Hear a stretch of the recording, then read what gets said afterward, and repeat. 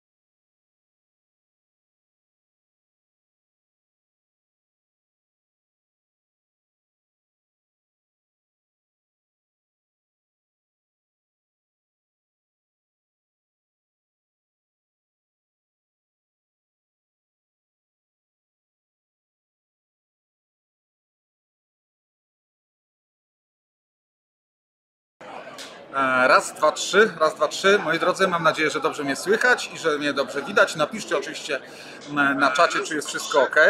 O, chyba mnie słychać, tak. Dobrze, słuchajcie, jest nieźle. Słuchajcie, dzisiaj troszeczkę takie warunki są polowe, ponieważ jesteśmy w Norymberdze na Międzynarodowych Targach Zabawek. Męczące te targi, bo my już jesteśmy tutaj od niedzieli, natomiast dziś, środa, pierwszy dzień targów, także od niedzieli my tutaj wszystko rozkładaliśmy, nasze stoisko. Nasze stoisko już pewnie widzieliście na filmie, który się pojawił na YouTubie. O, są koleżanki nawet tutaj, jest spory ruch. Zresztą ja mam taki mały podgląd tutaj na telefonie, bo dzisiaj streamuję tylko na jednym monitorze, więc ten telefon mi trochę pomaga. Moi drodzy, dzisiaj będzie dużo ciekawostek. Przypominam, że dziś opublikowaliśmy nasz nowy katalog handlowy. Nowy katalog jest już dostępny na stronie COBI, możecie go przejrzeć. Ja go mam też w wersji wydrukowanej, taki piękny, popatrzcie, jak to wygląda ładnie. Będziemy mieli kilka takich katalogów, więc może jakiś konkurs zrobimy, będzie można wygrać taki papierowy katalog, bo te katalogi są przeznaczone tylko i wyłącznie dla klientów biznesowych, czyli dla partnerów handlowych, którzy z nami współpracują, którzy kupują od nas zestawy, by je później odsprzedawać w swoich sklepach stacjonarnych, internetowych, w sieciach handlowych. I w tym katalogu właśnie to wszystko jest przedstawione, natomiast ten katalog oczywiście jest dostępny na naszej stronie internetowej, możecie go obejrzeć właśnie w wersji online i co więcej, nieco poprawionej i rozszerzonej wersji, dlatego że ten katalog, który pojawił się dziś na stronie, jest uzupełniony o kilka nowości, które pojawiły się niedawno albo dopiero co. No dobra, moi drodzy, widać idealnie tutaj, czemu nie o 19? Słuchajcie, bardzo prosta sprawa. Dziś targi kończą się o godzinie 18, więc ja bym po pierwsze nie mógł streamować ze stoiska, a po drugie nie mógłbym zdążyć do hotelu, żeby streamować z hotelu. Poza tym stream z hotelu bez sensu, oglądalibyście ścianę, a tu możecie obejrzeć nasze piękne stoisko, nasze koleżanki z działu eksportu, które serdecznie pozdrawiam, dobrą robotę robią, sprzedają klocki na całym świecie. No dobrze. Moi drodzy, pokażę Wam dzisiaj na żywo masę nowości, między innymi zobaczycie finalną wersję Mamuta z feldmarszałkiem Romlem, tak? Tutaj, który pięknie się uśmiecha. To już jest finalny nadruk. Całkiem fajnie wygląda, prawda? Pokażę Wam dzisiaj bardzo wiele takich nowości. na żywo, będę je mógł dotykać, bo mamy je ze sobą, mamy też masę prototypów. No dobrze. Guys, if you don't understand what I say, please remember that the captions will be available after our stream, and also I will talk in English if it's necessary, because right now I think most of you are from Poland. Okej.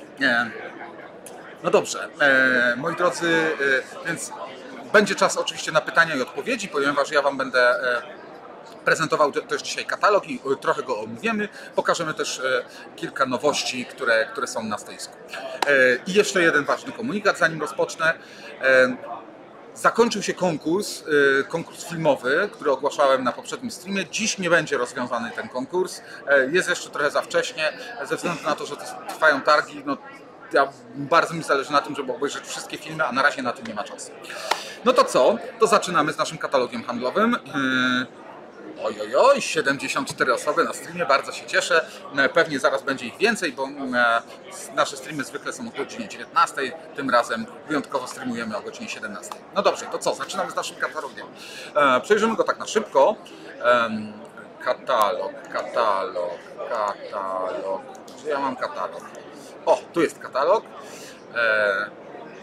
To momencik, ja się tutaj przesunę się bardziej. O, w prawo. Nie. Was przesunę trochę. O. No dobrze, moi drodzy, niech ja tutaj tylko sobie przesunę. To co? Zaczynamy, co? Jest katalog. Widzicie go tutaj, tak? Nasz nowy katalog handlowy. Zaraz Wam go pokażę z bliska, z omówieniem. Słuchajcie, na pytania dajcie mi czas, dlatego że ja w tej chwili nie widzę w ogóle czatu. Mam taki minimalny podgląd tutaj na telefonie. Niestety nie mam tutaj drugiego monitora, tak jak w studio, więc no nie jestem w stanie na bieżąco patrzeć na Wasze pytania, więc wstrzymajcie się z nimi do zakończenia prezentacji.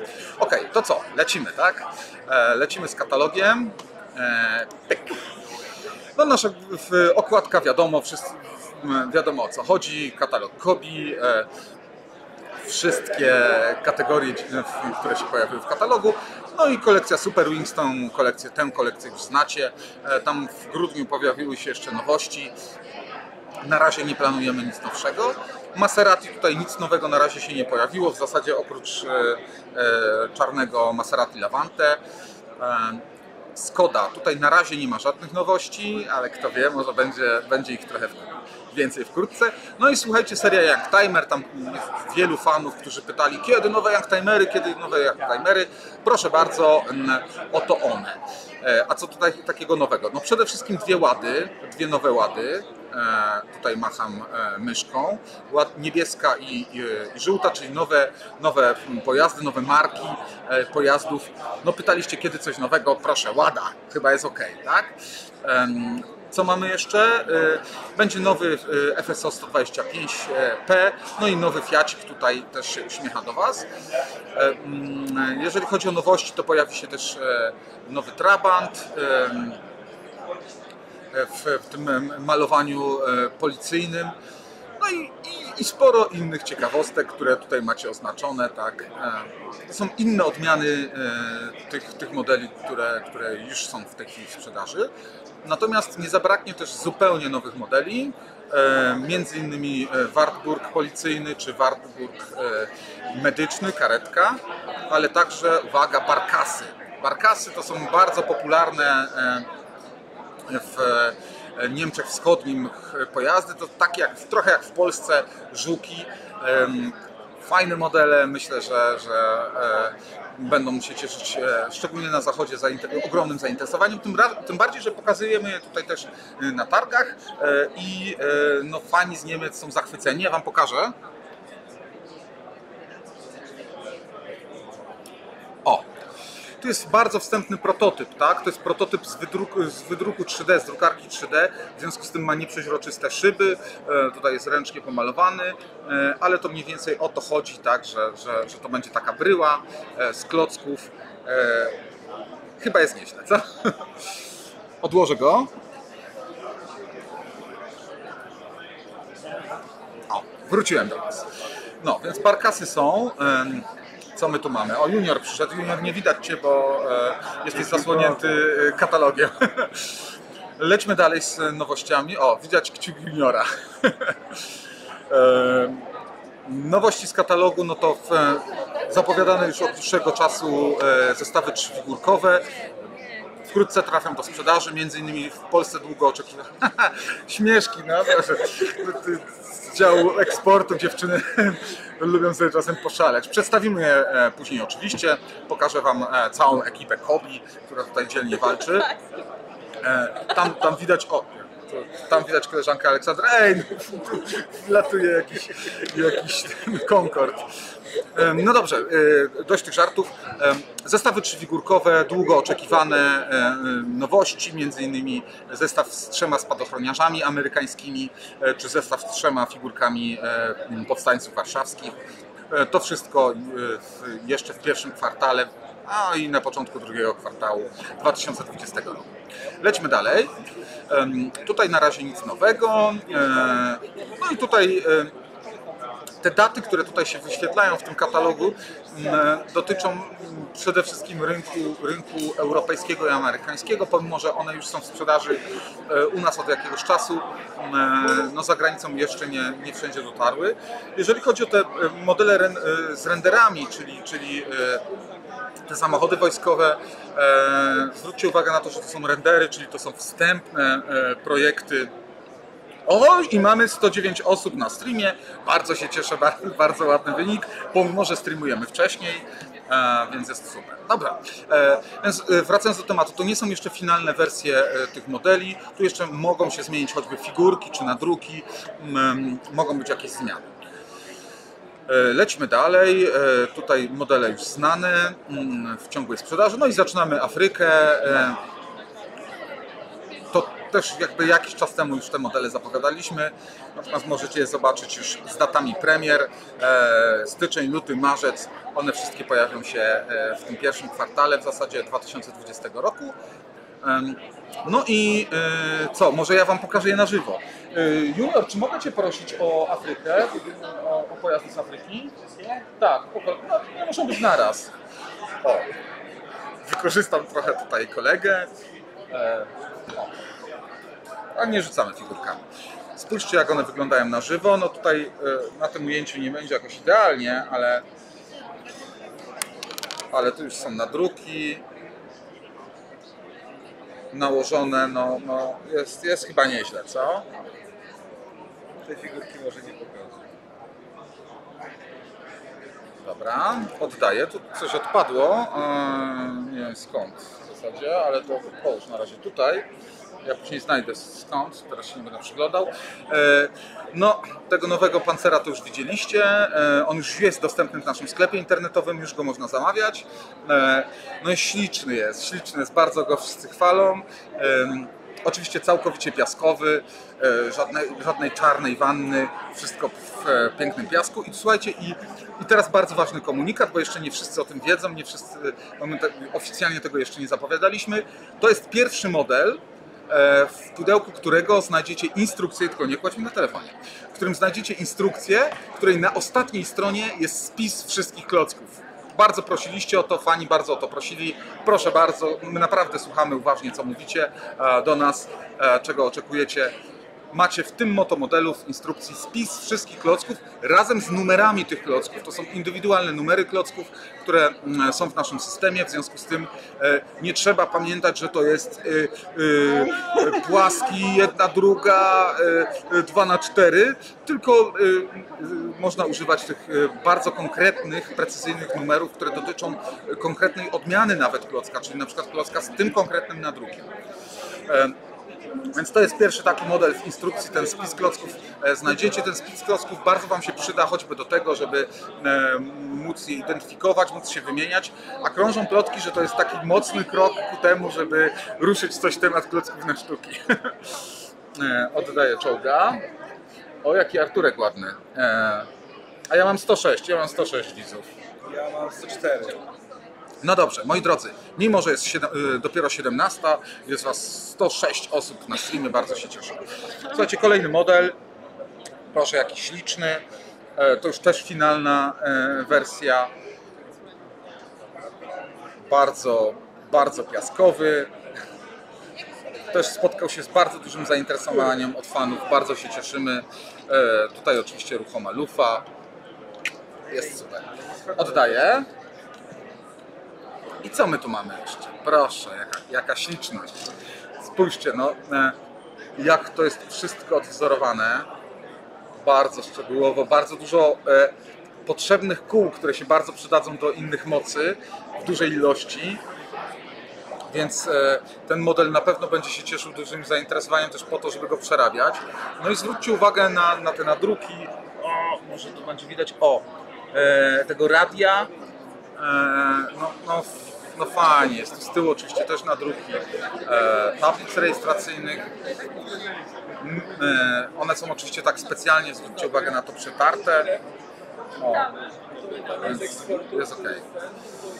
No dobrze. Słuchajcie, dajcie mi sekundkę, ja tylko wypiję kawkę. Więc to tyle, jeżeli chodzi o nowości z Afryki. Natomiast, słuchajcie, ja Wam pokażę teraz coś ekstra. Uwaga, dajcie mi sekundę. Dajcie mi sekundę. Dobra, bierze wszystko. Przyszedł. Jesteśmy na COBI, nie? Najważniejsze, nie? 12 lat to są tutaj jego Ta. Patrzcie na to cudo. O, ja się może odsunę. On jest ogromny. Jest naprawdę wielki.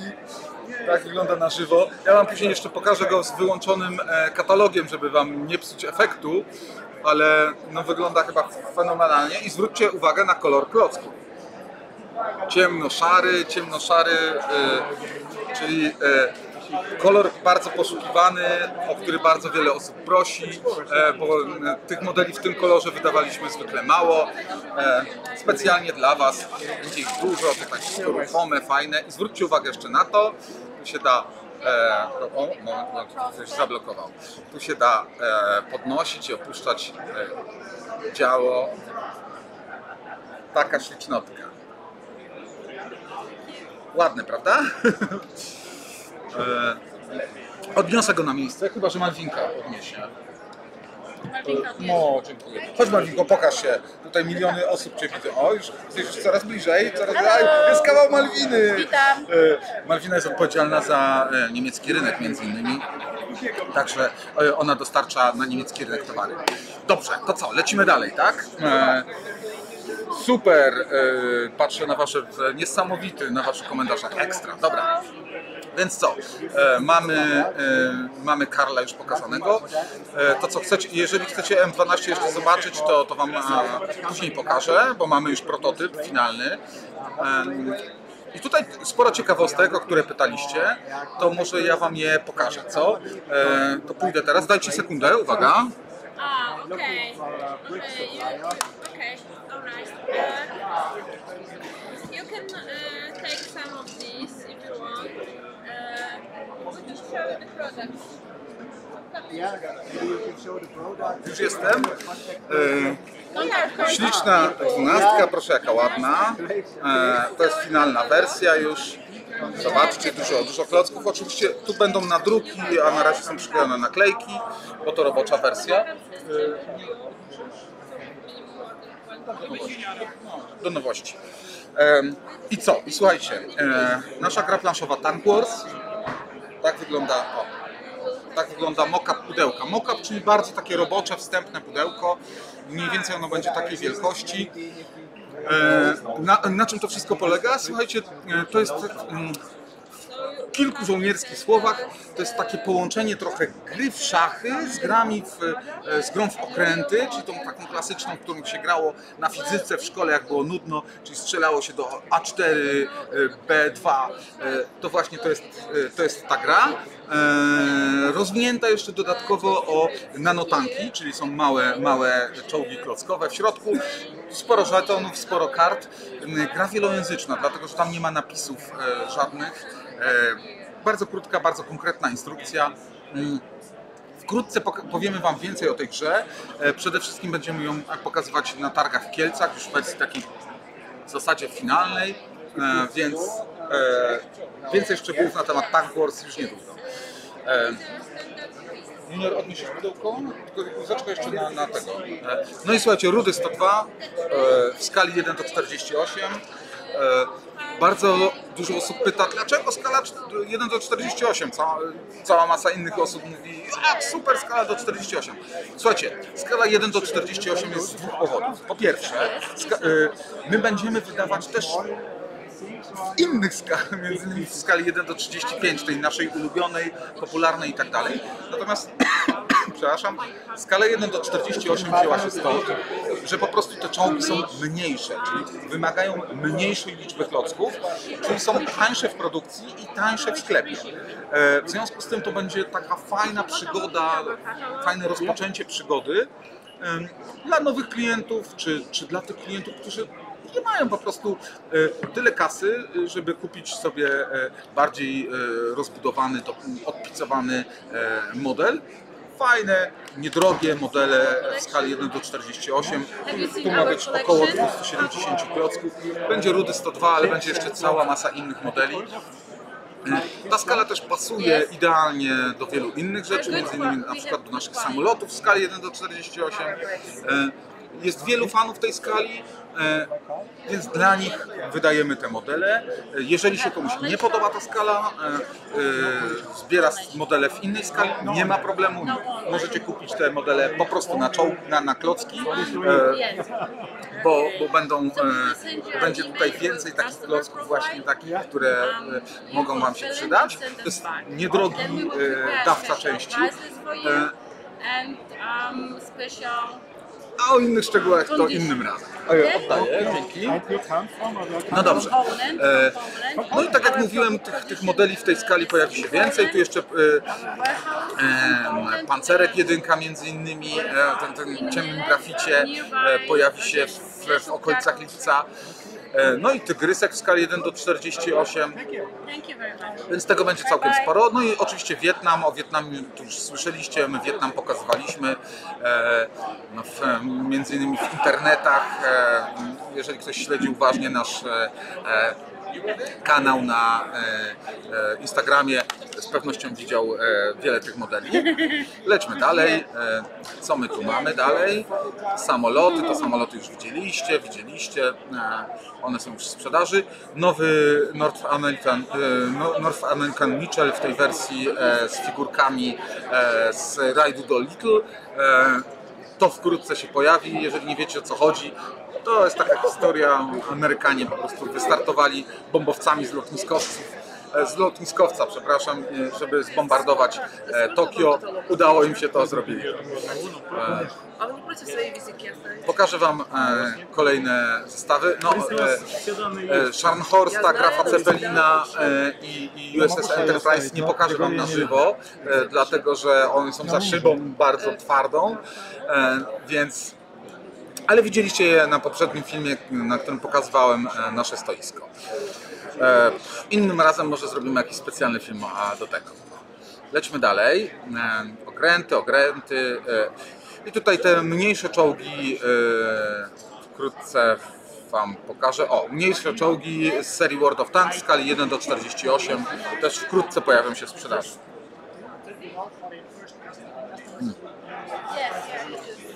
No dobrze. Co my tu mamy jeszcze ciekawego? Armed Forces, czyli te współczesne pojazdy wojskowe. No i tutaj nowości, między innymi Mirage i cała masa innych w ogóle pojazdów się pojawi tak naprawdę. Tutaj niedawno była awantura, że pokazaliśmy inny śmigłowiec, a w katalogu jest inny. Słuchajcie, my tutaj na stoisku pokazujemy też kilka modeli, których nie pokazaliśmy w katalogu i nie mówimy o nich w ogóle jeszcze. Z wielu powodów, tak? Na przykład czekamy na akceptację licencji, albo oczekujemy na dokumenty związane z licencją, albo to jest nielicencyjne, ale na przykład nie pokazujemy tego, ponieważ to będzie produkt na wyłączność dla na przykład jakiejś sieci handlowej, czy jakiegoś partnera biznesowego. Pamiętajcie, że te targi, na których jesteśmy, to są targi biznesowe. Tutaj nie przychodzą ludzie z ulicy, fani, bo oni nie mają tutaj wstępu. Tutaj wstęp mają tylko przedstawiciele firm oraz przedstawiciele mediów. Dobrze, lećmy dalej z katalogiem. Top Gun, no to już widzieliście w naszym katalogu, więc ja Wam mogę na żywo pokazać jeden z myśliwców.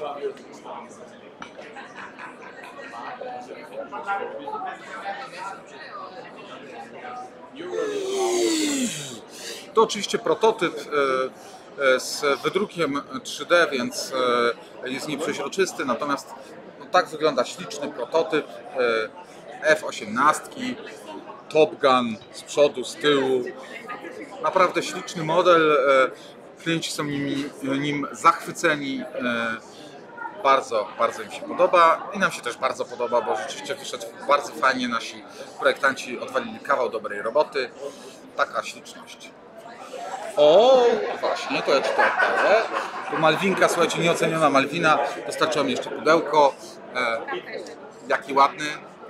To oczywiście mock-up pudełka, czyli to jest tak zwane robocze pudełko. Tutaj tak naprawdę pokazujemy wymiar tego pudełka, no i mniej więcej co tam będzie i jak to będzie wyglądało. Oczywiście finalna wersja pudełek będzie się różniła. Dziękuję bardzo. No zobaczcie tego pana. O, tutaj też, no tam z tyłu też jest. O, widzicie, jaki śliczny? O, to ja go pokażę jeszcze tu. Tego pana powinniście kojarzyć, to taki aktor znany. Dobrze, lećmy dalej. Boeingi to już znacie, Concorde, Titanic to już widzieliście, słyszeliście, Action Town, Piraci, Wings i koniec.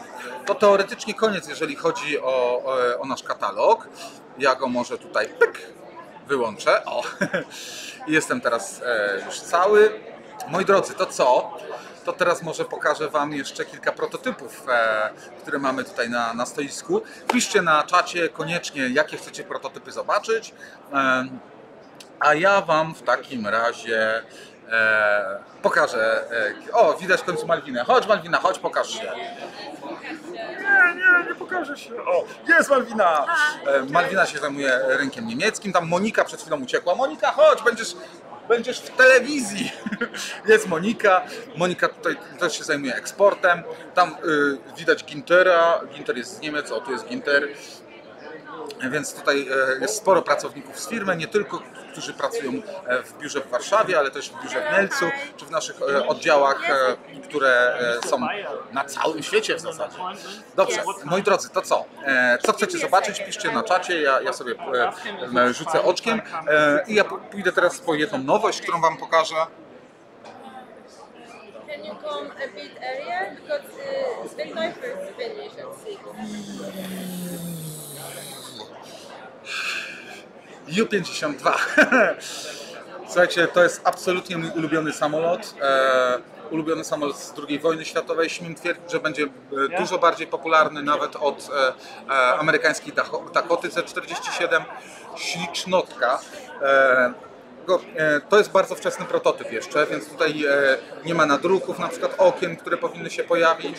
Jeszcze zastanawiamy się, czy tam będą jakieś naklejki, ale chyba nie, a jeżeli już to bardzo mało. Jeszcze nie wiadomo dokładnie, ile tego będzie i jak to będzie wyglądało, natomiast już możecie zobaczyć wstępny prototyp. Tutaj przód ładny, boki. Tu z boku jest oczywiście otwierane wejście, tak jak w prawdziwym U-52. No i śmigła, no i ten żółty, piękny kolor, bo to jest malowanie na kretę, czyli na desant na krecie.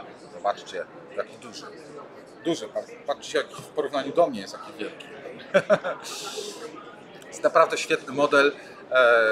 Szczerze jestem nim absolutnie zachwycony. No to mój ulubiony samolot z okresu II wojny światowej, więc myślę, że Wam się też spodoba. To co, ja nim odlatuję. Przesuwanie. O, taki ładny. A może się pokaże. O, i tu Malwinka przyniosła pudełko, widzicie. To jest oczywiście wstępny prototyp pudełka, tak zwany mock-up, czyli jest na nim render, nie oryginalne zdjęcie, które wygląda dużo lepiej. Lecimy sobie, prawda? Dobrze. Ja nim odlatuję i idę po coś następnego, a wy piszcie, o, Sherman Easy 8. Piszecie Sherman Easy 8, ok, idę po Shermana Easy 8.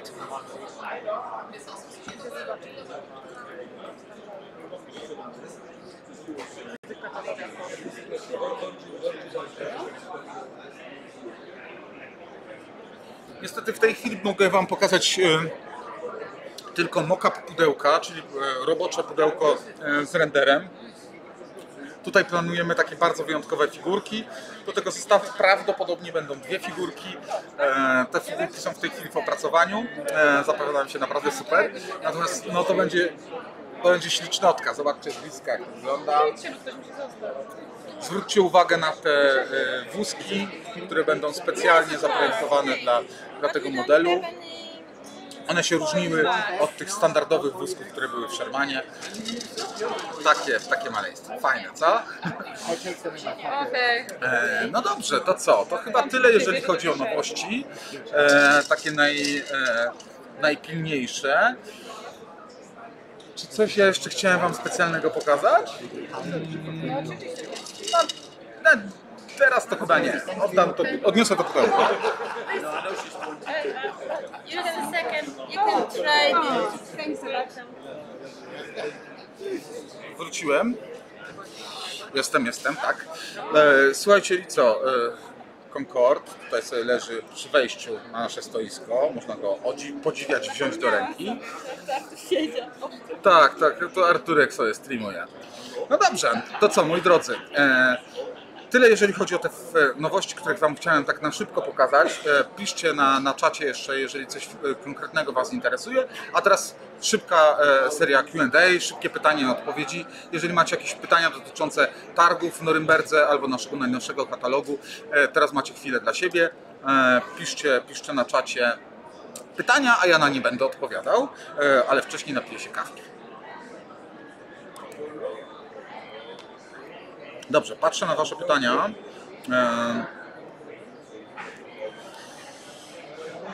Co my tu mamy ciekawego? Lotniskowiec niemiecki. No tak, gra w Zeppelin jest już opracowany. Można go obejrzeć przy wejściu na szybie. Mamy tam taką dużą ekspozycję. Natomiast przypomnę, że pokazywałem Wam go na poprzednim filmie. To znaczy możecie obejrzeć na poprzednim filmie na naszym kanale na YouTube całe zwiedzanie naszego stoiska i tam są zbliżenia na duże okręty. Kiedy będziemy w Białymstoku? No sorry, nie, na razie nie potrafię odpowiedzieć. Na razie jesteśmy w Norymberdze, mamy tutaj targi, ale pewnie w tym roku do Białegostoku zawitamy, bo nas tam nie było, a mamy naprawdę bardzo wiele pytań.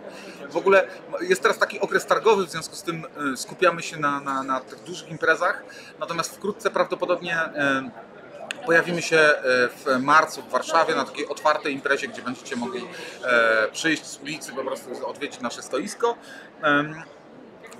A zaraz po marcu pewnie ruszymy w trasę w całą Polskę i pojawimy się w różnych miejscach. Igor i Militaria pyta, co powiesz na Nysę i Fiata 125 w wersji milicyjnej? Ja powiem, czemu nie? Jest to bardzo prawdopodobne w przyszłości. To jest moja standardowa, ulubiona odpowiedź. Słuchajcie, mamy taki plan, żeby w ogóle zrobić taką ankietę, w której Wy będziecie mogli głosować na modele, jakie sugerujecie, żebyśmy wydali. Myślę, że to by był całkiem niezły pomysł, żeby trochę oddać to w Wasze ręce, tak? Czy będzie więcej figurek w zestawach? Pyta Miko. Nie, absolutnie nie będzie. Dlatego, że chcemy skupić się na tym, żeby te zestawy były fajnych, atrakcyjnych cenach, bo nie wszyscy po prostu zbierają figurki, więc nie wszyscy chcą, żeby te figurki w zestawach były. Po to są m.in. zestawy 3-figurkowe dla tych, którzy chcą dopakować ich więcej, ale też jest pomysł, żeby bardziej różnorodne figurki i części do figurek pojawiły się w naszym sklepie internetowym na sztuki, żebyście to wy sami mogli tworzyć figurki, których wam brakuje, które potrzebujecie, czy żebyście korzystali na przykład z poradnika, jakie stworzyć figurki do jakiego zestawu, żeby to było w waszych rękach. Patrzę na kolejne pytania. Wania93 pisze, że ciekawe nowości pojawiły się u nas w katalogu. No, dzięki, staraliśmy się. Czy ja odwiedzę Kobikowskiego? Pyta JOK3RGVB. Pewnie jakoś tam do Bydgoszczy kiedyś zawitam. Może rzeczywiście odwiedzę Kobikowskiego, żeby wpaść do niego na film, no bo w końcu u mnie był na streamie, to może wpadnę do niego. Będą kiedyś targi w Kielcach? No come on, targi w Kielcach będą w lutym. Zachęcam do odwiedzenia Google i wpisania targi Kielce. W lutym są tam bardzo duże targi gier i zabawek, będzie tam nasze stoisko, będziemy się tam wystawiać. Przy czym jest to impreza też biznesowa, głównie dla klientów biznesowych, no ale może będzie okazja, żeby się tam wbić na nasze stoisko. Jeżeli jesteście z Kielc i okolic i chcecie nas odwiedzić tam, to piszcie w komentarzach, może się uda załatwić jakieś wejściówki. Czy będziemy kiedyś w Szczecinie, pyta Kuba Szcześniak. Kuba, bardzo niewykluczone, że będziemy w Szczecinie i bardzo niewykluczone, że będziemy w Łomży, w Katowicach, w Bydgoszczy, Toruniu i wszystkich innych miejscach. Słuchajcie, teraz mamy okres targowy, do marca jeszcze bierzemy udział w targach, a później ruszamy w trasę. O, widać kawałek Ewy. Słuchajcie, tutaj jest Ewa. Ewa jest odpowiedzialna za rynek czeski, słowacki. Ona świetnie mówi po czesku, pewnie dlatego, że jest Czeszką. Tu dziewczyny się śmieją z moich żartów. Jest ktoś, kto się śmieje z moich żartów. Patrzę jeszcze na wasze kolejne pytania. Jak drogie są lotniskowce? Pytał Łukasz Siegiel. Łukasz, nie są drogie, są obrzydliwie tanie. Ceny poznacie wkrótce. Wkrótce pojawią się w naszym sklepie internetowym zapowiedzi tych modeli i tam poznacie ceny tych zestawów. Pamiętajcie tylko, że nie chcieliście naklejek, chcieliście tylko nadruki. Proszę bardzo, w tych zestawach są tylko i wyłącznie nadruki, no a niestety to ma swoją cenę, tak? W związku z tym no nie spodziewajcie się, że będą kosztowały 100 czy 200 zł zestawy, w których jest 3000 klocków i same nadruki. Patrzę na kolejne pytania. Czy będzie może jeszcze jakiś nowy okręt podwodny? Pyta COBI maniacy. Niewykluczone, że tak. Mówię zupełnie serio, naprawdę poważnie myślimy o tym, żeby zrobić taką ankietę, żebyście wygłosowali na to, co byście chcieli, żeby pojawiło się w naszej ofercie. No bo tak za każdym razem ktoś pyta, a kiedy japońskie czołgi, a kiedy chińskie czołgi, a kiedy czołgi węgierskie, a kiedy jakieś czołgi z Mezopotamii. Nie, przesadziłem. No ale wiecie, o co chodzi. Patrzę jeszcze na kolejne wasze pytania. A, nie pokazałem Wietnamu dzisiaj. No okej, zaraz jeszcze pokażę coś fajnego z Wietnamu. Bo mamy tutaj prototypy w zasadzie wszystkich modeli, które pojawią się w kolekcji Wietnam.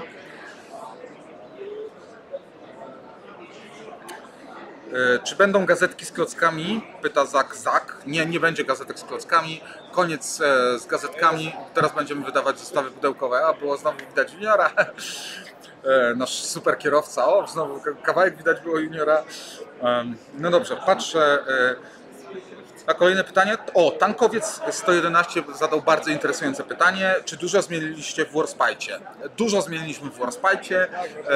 Będzie tam sporo zmian, głównie dotyczących nowych klocków, które się pojawią. Krótko mówiąc, ten model się wyprzedał, nie jest dostępny, natomiast klienci z Wielkiej Brytanii bardzo chcą go zamówić. On ma być dostępny w różnych sklepach, które dotychczas go nie sprzedawały. W związku z tym my musimy go doprodukować, a skoro będziemy go doprodukowywać w drugiej połowie roku, no to obawiam się, was trochę słychać w mikrofonie, bo tutaj właśnie piszą, że jeżeli umawiacie się na pierogi dzisiaj, to nic z tego nie będzie. No dobrze, więc krótko mówiąc, musimy doprodukować Warspite'a. No nie ma sensu go doprodukować w tej wersji, w której on był dawno temu wydany, bo przecież wydaliśmy całą masę nowych, fajnych klocków. W związku z tym Będzie on wznowiony, ale zanim on się pojawi, to jeszcze trochę czasu minie. W katalogu macie datę premiery tego modelu. Dobrze, patrzę jeszcze na Wasze pytania. Tankowiec 111 pyta, czy wiadomo, kiedy będzie rozstrzygnięcie konkursu. Tak, na początku dzisiejszego streama mówiłem, że rozstrzygnięcie konkursu miało być na dzisiejszym streamie, ale ze względu na to, że trwają targi, tutaj jest dużo szaleństwa, ja nie miałem okazji, nie miałem czasu przejrzeć wszystkich Waszych prac, a to jest dla mnie bardzo istotne, że chcę zobaczyć wszystkie filmy, które zgłosiliście na konkurs. W związku z tym dajcie mi jeszcze trochę czasu, pewnie ogłosimy wyniki na następnym streamie.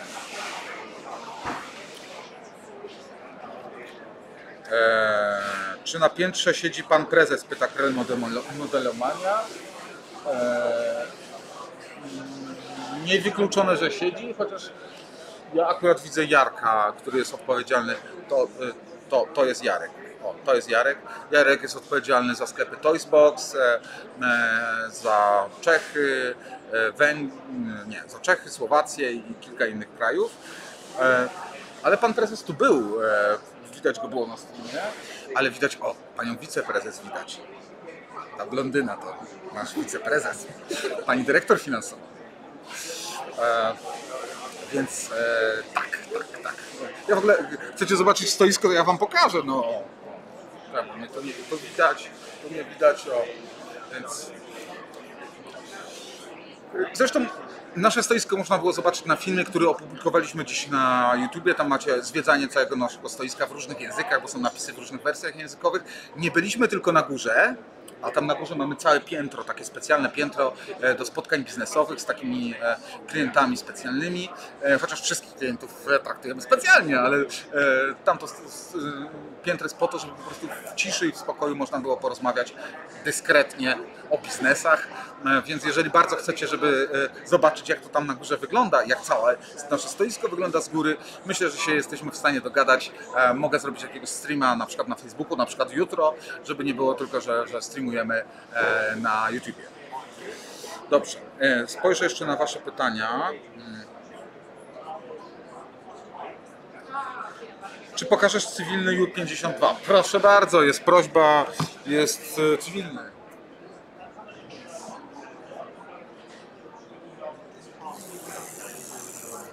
Cywilny Ju-52, proszę bardzo. Słuchajcie, to nie jest wersja sanitarna, bo dużo ludzi widzi tutaj krzyż i myśli, że to wersja sanitarna, wersja medyczna. Nie. To jest wersja z szwajcarskich linii lotniczych, to są oznaczenia szwajcarskich linii lotniczych cywilnych. Te samoloty latały przed wojną, w czasie wojny, po wojnie, między innymi w barwach szwajcarskich linii lotniczych. To powinniście znać z takiego popularnego filmu o takim popularnym archeologu. On tam leci między innymi właśnie takim samolotem.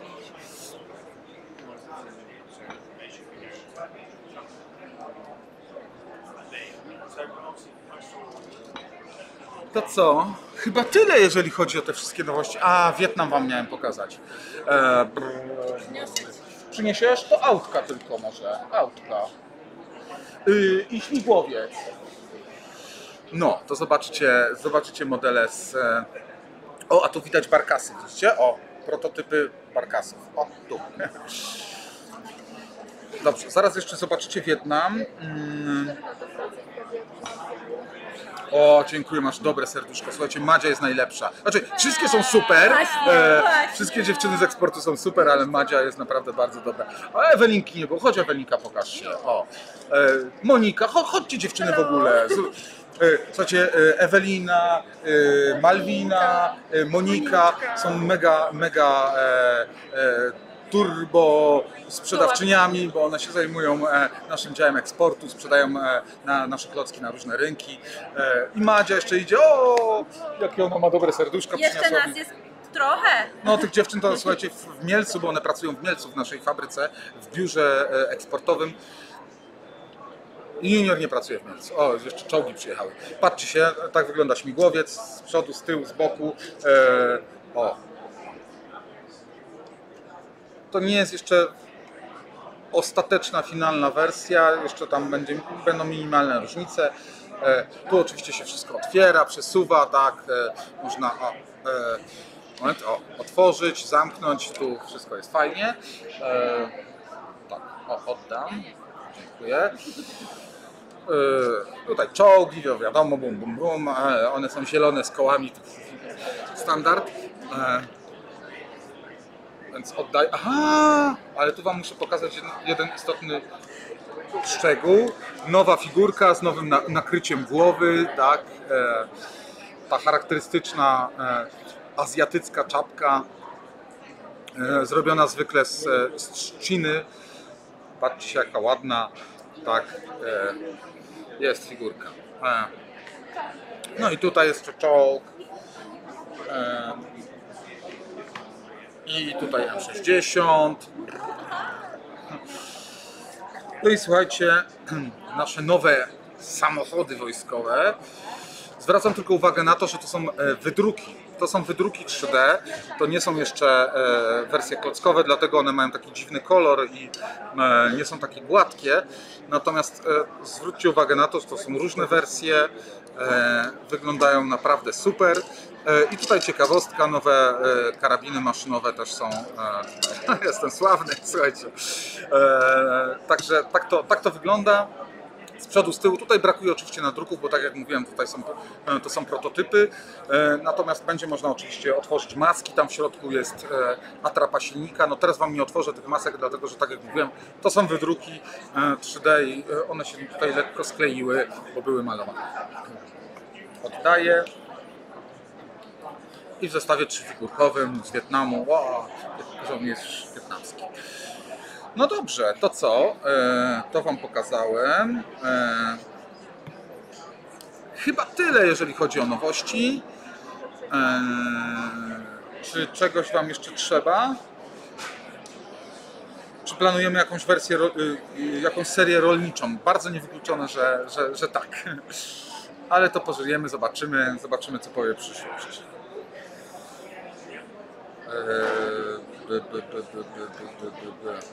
No dobrze, słuchajcie. Nie zaskakujecie mnie żadnymi nowymi pytaniami.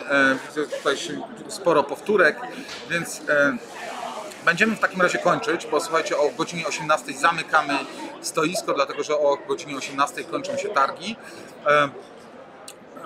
Dziś pokazałem wam sporo prototypów, sporo nowości z naszego stoiska. Widzieliście także nasz katalog handlowy z takim krótkim omówieniem. Pokazałem wam go dzisiaj.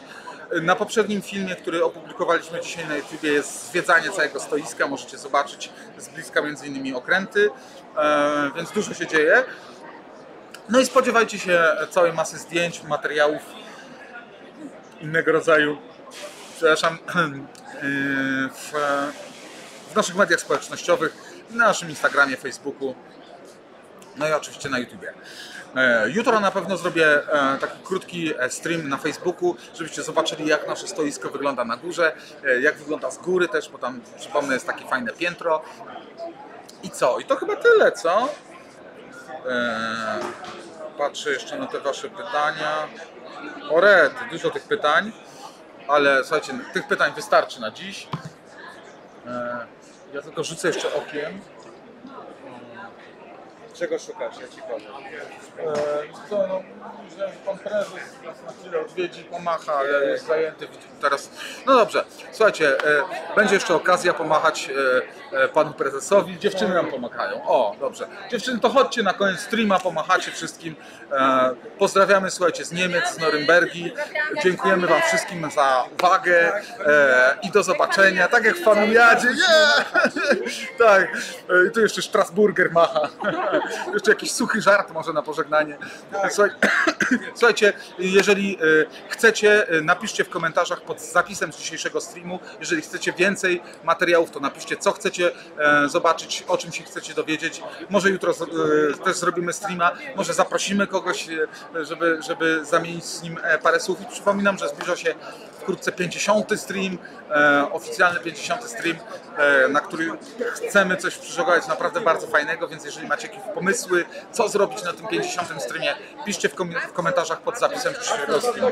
Jest pani Aleksandra, słuchajcie, szefowa naszego działu eksportu, gorące oklaski, słuchajcie, to dzięki niej i jej koleżankom z całej ekipy klocki trafiają do Pakistanu, RPA, do Stanów Zjednoczonych, do Niemiec, do Malezji, do Australii i do wszystkich innych krajów świata.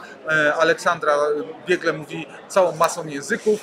Niestety jest troszeczkę chora. Zakasła jej Aleksandra. O, no właśnie, na szczęście, bo była ostatnio w Hongkongu na targach, na szczęście lekarze ją zbadali i powiedzieli, że to nic z Chin nie przywiozła, więc jest okej. No dobrze, to co, kupujcie polskie klocki, produkowane w Polsce. Nie, to żadnych aluzji nie ma, proszę.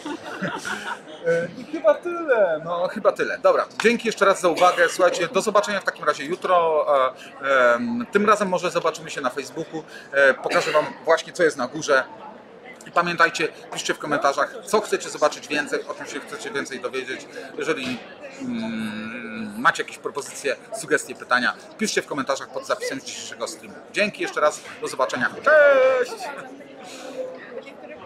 Też tak można zmieniać. Nie, ale zrobiłem was.